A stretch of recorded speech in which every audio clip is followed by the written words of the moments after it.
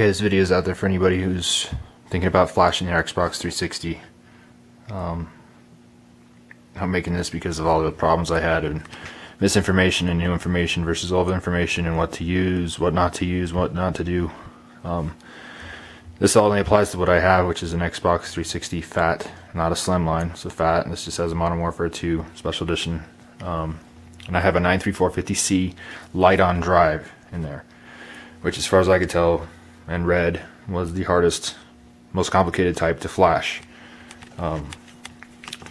First thing you need, of course, is a torque set, T10, to open up this. There's a video on that, I'm not getting into that. This is where it gets good. Hope this helps you guys out. You need to communicate with the drive once you get it out to your PC. I read you could use your main board. I tried it on mine, a SATA connection wouldn't communicate. So then they said, I read somewhere that you can use a PCI card. So I went and bought this thing, a cheapo Promise chip card. Will not communicate with Jungle Flasher, which is the program used to flash. You have to buy a VIA chipset card.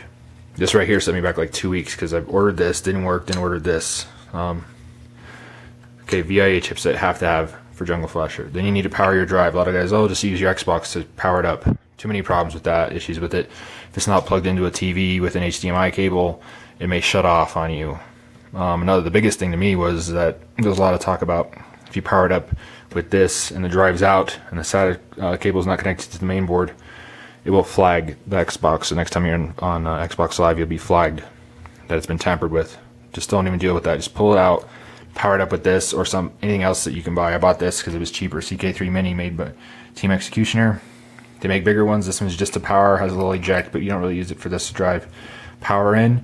You don't use a Molex. You use a like a floppy drive. If your PC doesn't have a floppy drive power, they include all those connectors. So USB to Molex, Molex to floppy, boom, you got power. Then you need a Probe 3. You have to have this. Way easier than doing trace cuts. Not that expensive. This goes on this side to power your drive, and then Jungle Flasher has all the information on how to do that. That's all you need to do to flash. This will help you out with the backup files you have. ABGX360, one of my favorite programs. I always set it to autofix. Level 3 right here.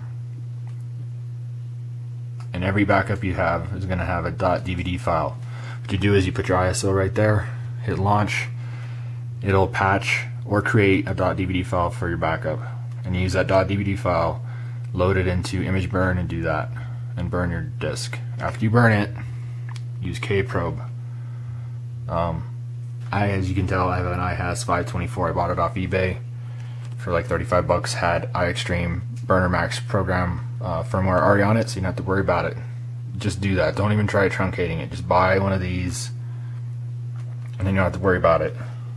The burn and being on Xbox Live or just having bad burns because of truncating. Anyway, after you burn it with an iHas drive, set this to 4x. Hit that, come back in like 20-40 minutes. What you're looking for is a C1 average to be below 5, total less than 100. C2 should be less than that. If it's above, I've had them, one of my first burns was like 400 total. The thing Xbox wouldn't even recognize it. So I think a lot of people are having problems when they're burning backups, so they're not checking their burn and not adjusting image burn to make a better burn. Those are just guidelines, not 100%. As you can see, I play this one a lot, Call of Duty Black Ops 2. It was 192.21. 92 is actually 92 above the 100 maximum, and 16.99 average is not that great, but it still works. All these worked. That's probably one of the better burns, closer to specs.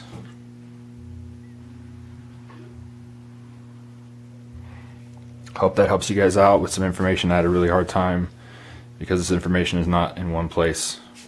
Leave remarks if it helps you out.